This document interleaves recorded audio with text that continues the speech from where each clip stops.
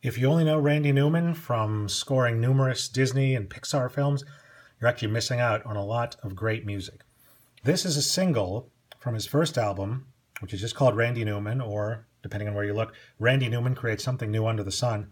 This is the song, I think It's Going to Rain Today. And I think Barbra Streisand, of all people, covered this. Didn't have a hit, but it was notable. It's an interesting song. The B-side is The Beehive State, which, think about it, I'll give you a second. What do you think the Beehive State is?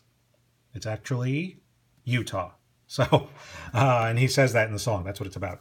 So these labels, if they're looking weird to you, white labels with small hole, well, look at that. It's a 10-inch. Confused yet? Okay, now you're going to get more confused. Look at the speed above the word Speed Series. 78. So here's what happened.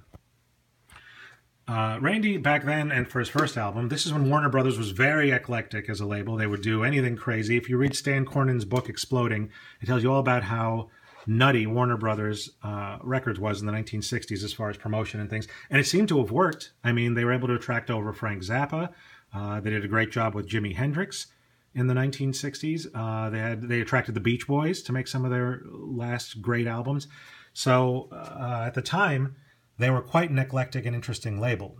Neil Young, of course, signed with them to the Reprise, however you want to say it, subsidiary. By the way, in Stan Cornyn's book, he insists that it should be pronounced Reprise because Frank Sinatra started the label and wanted it to be like Reprisal because he was trying to get back at Capitol and Columbia, his previous labels. However, I've heard Reprise since then. The other day on Family Guy, when they had Frank Sinatra Jr. in a posthumous appearance, they said Reprise. So I don't know which one's right, but anyhow, that's what Warner and Reprise were. And as you can see, Warner and Reprise, I've got the logos right there. Warner, if you see the little shmee at the top of the W, that's for Seven Arts, the Seven Arts company that Warner had been bought by at the time. And in fact, soon after this, the whole thing would be bought by the Kinney Corporation, which at the time was into funeral parlors and parking lots and that sort of thing. But this was the late 60s when there was a lot of conglomeration, like IT&T and all these corporations trying to conglomerate, CBS buying up Fender guitars and the Yankees. So the Kinney Corporation wanted to become more diverse, and so they decided to buy this record label. And they thought perhaps they'd paid too much, and then they released the album of Woodstock and the film, which pretty much paid for the entire purchase, which they didn't even realize they owned the rights to it when they bought the company. So that worked out pretty good for everybody. And then a couple of years later, all of their tri-state area investments in parking lots and funeral parlors and everything, there was some sort of nefariousness and possible ties to organized crime. So they spun that off into a different company and eventually sold it. And then this eventually became Time Warner that we know today.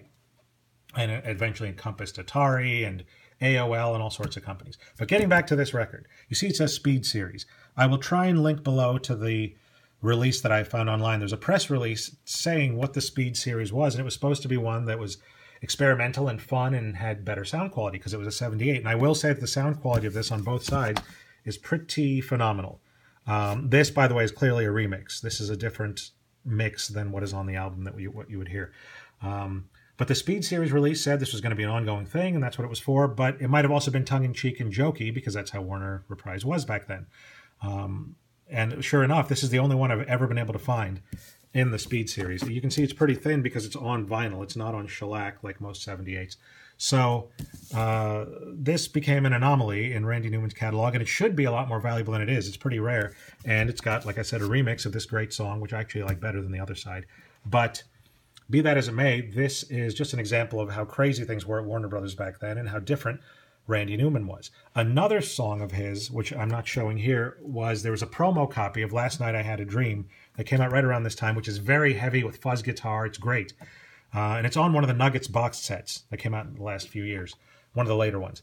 But the promo 45 of that is impossible to find, and he re-recorded it in a much softer, smoother vein for the album Sail Away in 72. So it's not at all the same recording or the same feel. But that's another anomaly from back then. One more is the song Gone Dead Train from the film Performance, and that's on the soundtrack album to that, and it's on a 45.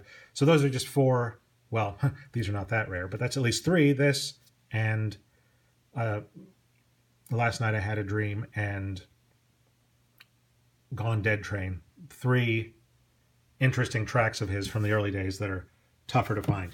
And his first 4 or 5 albums are pretty excellent. There's the one that this came from, Randy Newman Creates Something Under the Sun. There is 12 songs and Sail Away and Good Old Boys, which are all excellent. Every single track on those is a killer. And then after that, he put out Little Criminals, which isn't bad, which has his one hit from that era. Short People. That's not a bad album either. And his other albums have their moments too. They're not so bad, but those first 4 or 5 are really great, and I highly recommend them.